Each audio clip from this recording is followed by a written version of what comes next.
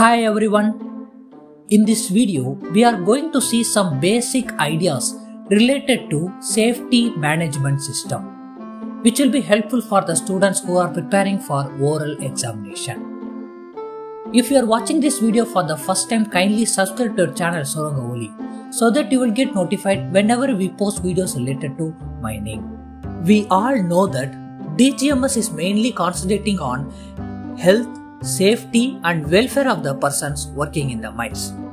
Although we are having many statutory provisions for maintaining these things, in 9th Mines Safety Conference, it was recommended that risk management should also be used as one of the tools for maintaining health and safety system in the mines.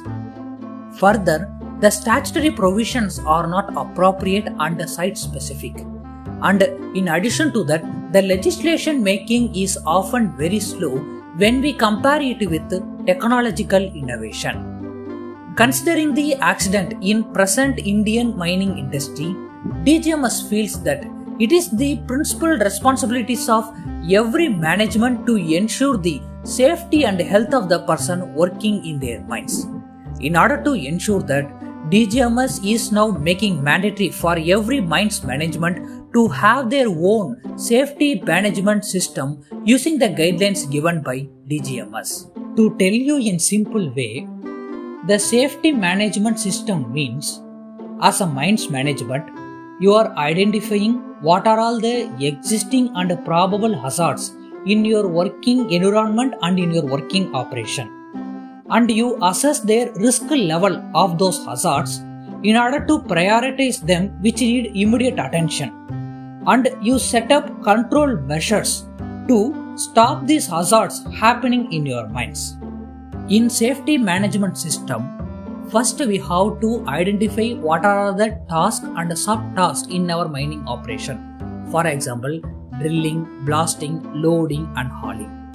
After identifying the task, we have to identify what are all the hazards associated with this task.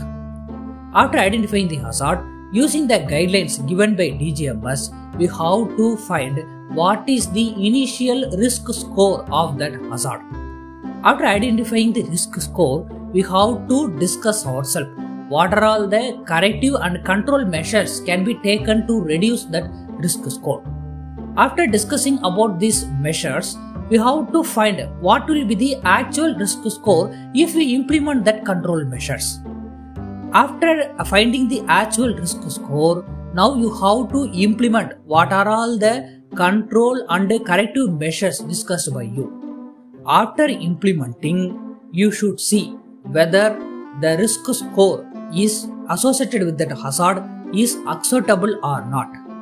If it is found to be acceptable, you can continue with that operation and you frame the safety management system based on that. If it is not acceptable, again you have to discuss what are all the further corrective and control measures can be taken to reduce that risk score. This is the basic process involved for framing the safety management system in a mine. For example, I have done the risk assessment for a task excavator operation. In this, I have listed on what are all the activities associated with the excavator operation, what are all the hazards that may be caused due to that activity, and what are all the impact of that hazard. This is an example of risk assessment of a task. So, the safety management system means the infrastructure to be developed in every mining organization to ensure that all the activities are done according to the safety management plan. So, the safety management plan can be called as the detailed guidelines prepared by us to ensure maximum safety in our mines. The main purpose of safety management plan is to create hazard-free environment in our mines as far as possible. Our main aim of safety management plan is to reduce the chance, that is likelihood and the impact of any mishap that can be caused due to mining operations. The three main steps involved in safety management plan is, the first step is we have to identify what are all the risks associated with our mining operation. Second step is we have to discuss among ourselves how to reduce that risk associated with that mining operation. The third step is we have to implement what are all the things discussed by us in order to reduce the risk associated with that operation. Hope this video was very useful to you. Subscribe to our channel for more videos.